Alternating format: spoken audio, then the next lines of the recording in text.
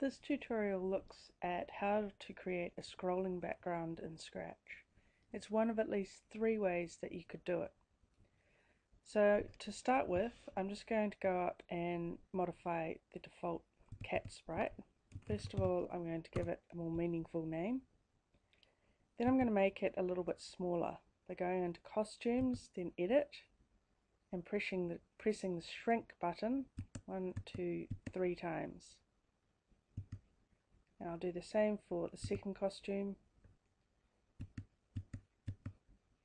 Remember, having 2 costumes here, flicking between the 2 is how we get the impression that our cat is actually moving.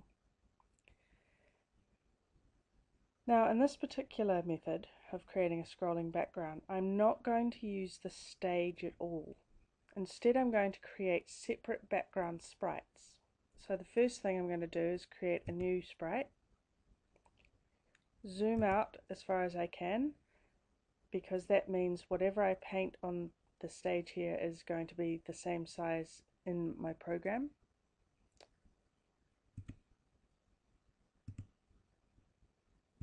Let's say I need a ground,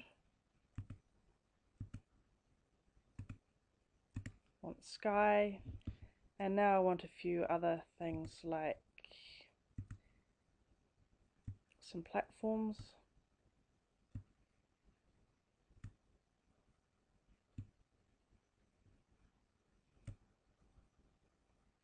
And maybe a little tower or something. So notice it looks very similar to the previous exercise at this stage. But this time we're not so worried about simulating gravity as such. We'll include that, but what we really want is to be able to extend our background beyond this single window. So if I press OK, that now appears on our screen.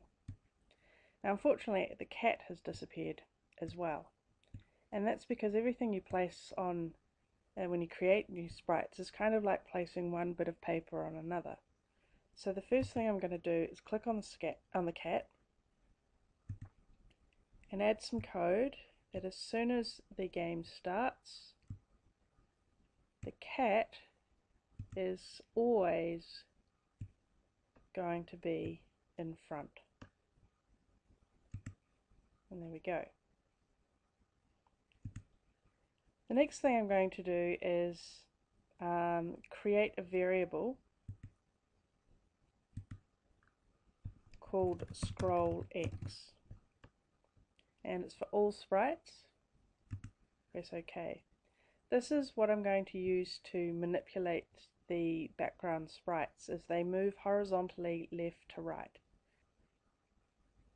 So on the background sprite, we need to add some code.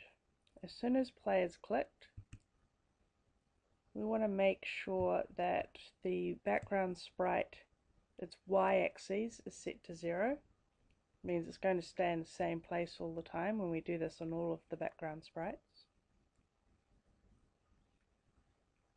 Then we need a forever loop,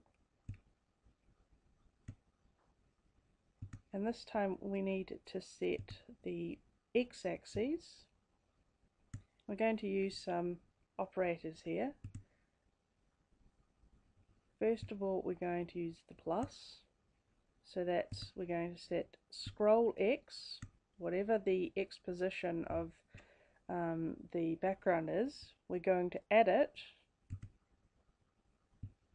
to the result of 480, the full width of the screen, times 0. Now if I go up and name this background sprite BG0, that's the way I'm going to reference each of my sprites. My next one will be BG1, and then the code for the second background sprite will be 480 times 1, as we'll soon see. So now let's get things to move on the cat, remembering that all this code is on your handout as well. Let's say separate it with another when play is clicked. And what we want is continuously check with a forever loop. If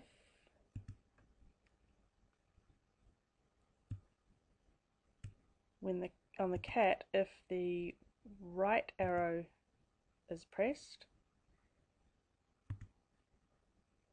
then change the value of the scroll x variable by, let's say, -3. Now why is it negative? Well, we would normally go in a positive number from the middle of the screen along the x-axis, but if the cat's moving along from left to right, we actually want the background to move from right to left in the opposite direction. And that's where we get that real sense of movement. It's not just the cat that's moving, it's the background that's moving. So if we do the same sort of thing to cater for the opposite direction, if the left key is pressed to move the cat, then we want to change that scroll X by a positive number this time. So in other words, the background's moving in the opposite direction to the cat. Now let's play it and see.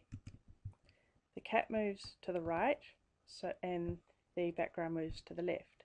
The cat moves to the left, the background moves to the right.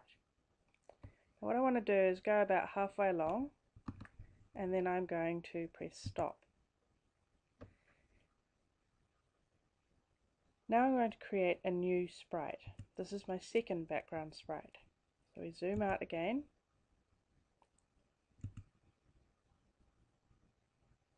And it would help if I knew how far I'd gone up, but never mind, let's just change it so we can see an obvious change from one sprite to the next.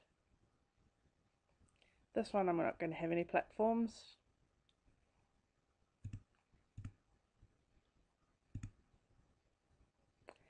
Now you can see here the second background sprite, which I'm going to rename BG1, is overlapping the first one.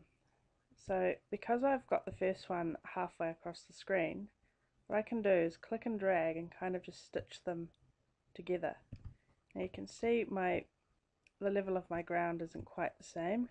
That's alright for now. I would have, in a proper game, taken more note of that. Now all I have to do is take the code that was on BG0, the first background, click and drag and let it go over the second background called BG1. And then in BG1's code, I'm just going to change that it's 480 times 1 this time to make sure that this code is referring to the sprite called BG1. Now when we press play, if we go left, the whole thing moves left. If we go right, the whole thing moves right. Now you can see a little bit of a glitch there. I've got a space appears, and that can simply be fixed just by stopping the game and then clicking and dragging and moving the second background, BG1, just more to the left. Bit of trial and error to make sure that everything's aligned correctly.